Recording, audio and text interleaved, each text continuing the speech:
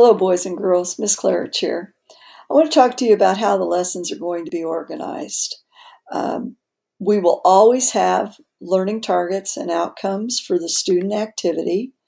As you look through this, you'll see that there will be some academic language involved. In the Go Be Great unit, you'll see words like encouragement, enjoyment, health, wellness. We've already talked a little bit in some of the other videos about the resources that you'll be using around your house, both indoors and outdoors. We've talked about your safety and you making responsible choices, and then selecting areas inside your house and outside of your house where you can participate in our lessons in a safe manner. I'm trusting that you will utilize and ask for help and assistance from your parents and maybe siblings if you have some. So then as you go through the lessons, you'll always see that I go through and I'll have basically 3 sections of a lesson. I'll always try to have some type of warm-up activity.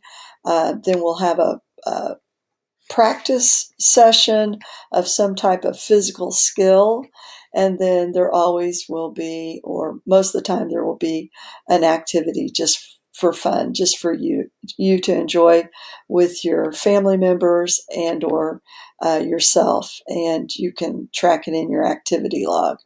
I'm going to go down to the grid where the lesson is for today. There are 4 different activities here. We want to always make sure that you maintain good personal space. In this time of COVID,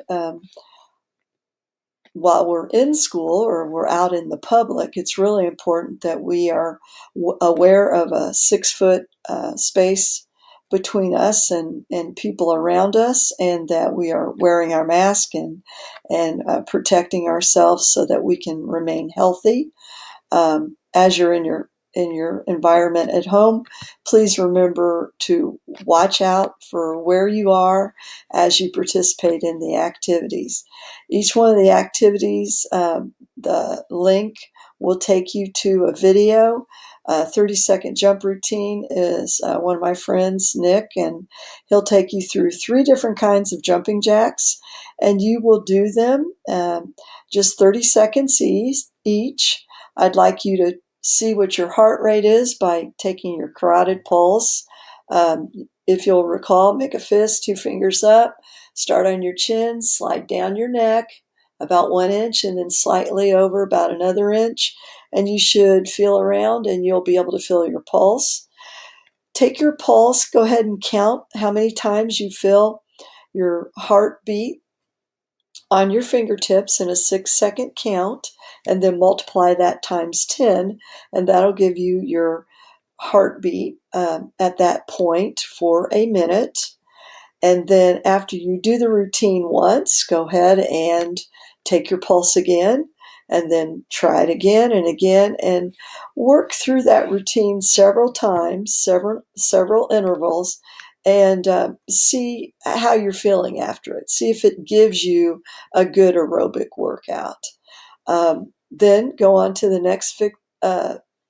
next item. It's called Victory Chegg.